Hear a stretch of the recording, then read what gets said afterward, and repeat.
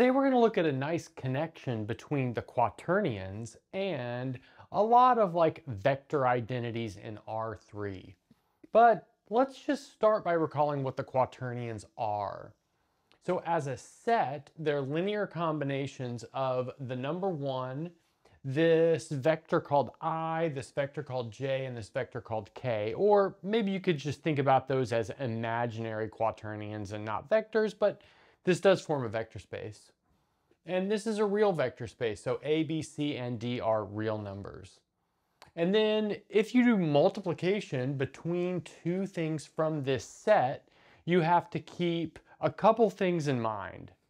First of all, I squared, j squared, and k squared are all -1. So you've got 3 different, or actually 6 different, if you think about positives and negatives, roots of -1, or square roots of -1. Then, if you multiply I with j, you get k. Whereas if you do the opposite and multiply j times I, you get -k. So it's not commutative. Furthermore, j times k is I, whereas k times j is -I. And k times I is j, whereas I times k is -j. And maybe I'll just also point out that our multiplication here is associative, and you can actually check that from this given information. You don't need anything else, but I won't do that. So like I said, we're going to compare this with operations on vectors in R3. So let's just really quickly recall the cross product here. Recall the idea of the cross product is it produces a vector that is perpendicular or orthogonal to the two vectors that you are taking the cross product of. And then we have the dot product. Okay, so let's maybe start by taking two elements of the quaternions. I'm going to write them like this. So maybe u1 plus x1 in the I direction plus y1 in the j direction plus z1 in the k direction. And then I'm going to multiply that with the quaternion u2, and then you might guess what's going on here, plus x2i plus y2j plus z2k. And if I multiply this, I'm going to get another linear combination of the number 1, I, j, and k. So really, I just need to think about the contributing factors for all of those terms. So let's look at the real term first, the one that's not attached to I, j, or k. And let's observe that we get that real term from this u1 times u2, also from this x1i times this x2j. Maybe I'll do a double underline just to show that those are matched. And then this y1j times this y2j, and finally this z1k and this z2k. Now, of course, when I multiplies with I, you get a -1, so we're going to have a little bit of a difference of a sign here. Okay, so anyway, the real part, which I'll put in these magenta parentheses, just so that we know where it came from, will be u1 times u2 minus x1 times x2, and then plus y1 times y2 plus z1 times z2. Where, observe what I did here is I just grouped all of those together so I could have minus all of them. Again, this really is attached to an I squared. This term right here, the y's are attached to a j squared. And then this next term, the z1 and the z2 are attached to a k squared, but we know that those all square to the number 1. And then next after that, we're going to have something attached to I. So let's see what that will be. So let's see, we can get that by doing u1 times an x2i. And then we can also get that from doing a couple of other things. So an x1i with a u2, so that's another way. We could do, let's see, y1j multiplied into a z1k, and then finally a z1k multiplied into a y2j. Now, After multiplying that out, we of course need to keep in mind that the sign will differ based off of, let's see, this rule right here. So if J is on the left and K is on the right, we pick up an I. If it's opposite, we pick up a negative I. So let's just quickly write out what we get from that. We'll have U1 times an X2, and then plus, let's see, a U2 times an X1. And then after that, we'll have, and then plus a Y1 and a Z2, and then minus a Y2 and a Z1. And I'm actually gonna group these last two terms, and we'll see why that is in just a second. So let's look at those. And this Y1Z2 minus Y2Z1, observe, that looks like this first entry in the cross product. Okay, so that's pretty interesting. Okay, so let's get the rest of this product on the board. I'll let you guys work out all the details if you need to. Okay, so there, we've got that on the board. And now, well, let's take a closer look at this, and maybe in order to really see what's going on here, let's pretend that the so-called real part of these starting quaternions is equal to 0. And so that means all of the u's are 0. So I'll just cross out all of the u's. So that's going to be gone. This term u2 is going to be gone. That means this u1 times u2 will be gone. And then all of these first chunks of the rest of this will also be gone. Oh, and I noticed that I forgot this I, this J, and this K here. Okay, so let's get rid of all of those. And now let's observe what we have here. So we've got this X1I, this Y1J, this Z1K, and then similarly with the subscript 2's over here. Furthermore, notice that this sum right here, that's exactly the dot product of those would-be vectors. Whereas this term, and this term are the corresponding entries of our cross product of these vectors over here. So there is definitely some sort of connection going on here. Okay, so let's pick up on the next board with a reframing this multiplication in a way that will help us towards our goal, which, like I said at the beginning, is to come up with some vector identities. Okay, so now that we've seen a bit of a parallel between the quaternion product and the dot product and the cross product, let's make it a little bit more succinct or more efficient in terms of notation so we can find our vector identities. So let's say we've got three quaternions. We have Q1, Q2, and Q3, and we're kind of simultaneously thinking of them as vectors in R3 and quaternions. So I'll write this as A vector, B vector, and C vector, and we have A1I plus A2J plus A3K, and then similarly for B1, B2, and B3. And I'll just put like a note here as to how this product works.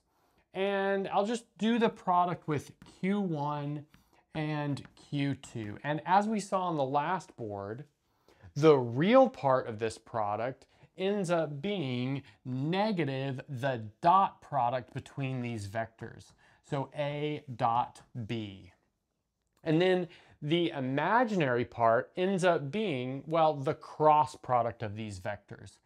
And so if it's not clear, the real part is everything that's not attached to the I, J, and K. So in other words, just the free real number.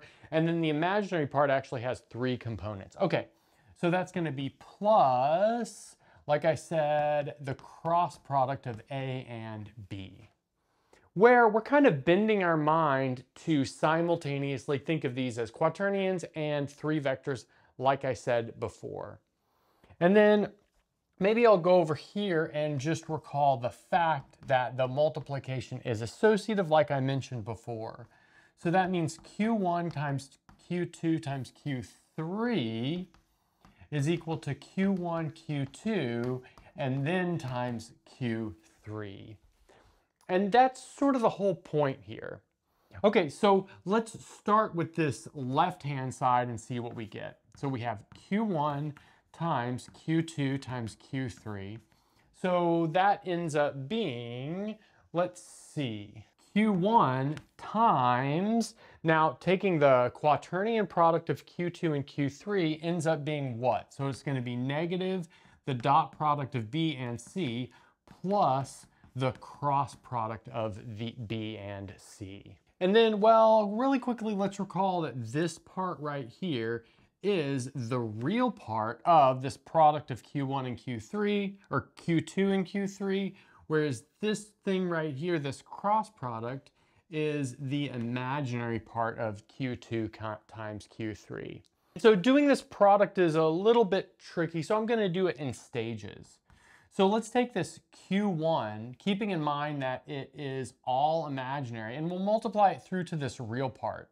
So that's going to give us negative the dot product of B and C in the A direction. Recall that B dot C is just a number, so that just scales this vector A.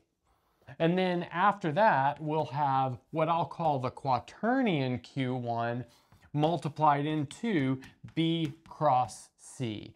And I'm going to write it like that with this quaternion multiplication because the quaternion multiplication works like this thing that I have written as a note up here. Okay, so now let's bring this down, and we have negative the dot product of B and C in the A direction, and then Q1 multiplied into that is going to have two components. So the first component will be this negative A dotted into B cross C, and then this next component will be related to this right here. So that'll be plus A cross the cross product of B and C. Okay, so let's note that now we've got a real part, which is only right here. So that's kind of interesting. And we have two things that are related to the imaginary part. This term right here, and then this term over here. Okay, so let's bring that final product up, and then we'll do the multiplication for the other association. Okay, so this is where we ended up on the last board, decomposed back into real parts and imaginary parts.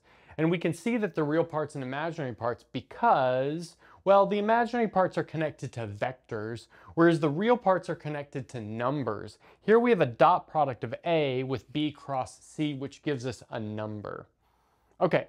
Just like I said up here, I'll use the same color coding that this term right here is the real part of the product of these two quaternions, whereas this cross product of A and B is the imaginary part of the product of those two quaternions. Okay, so now let's get to the product in the other order. So we have Q1, Q2 multiplied into Q3.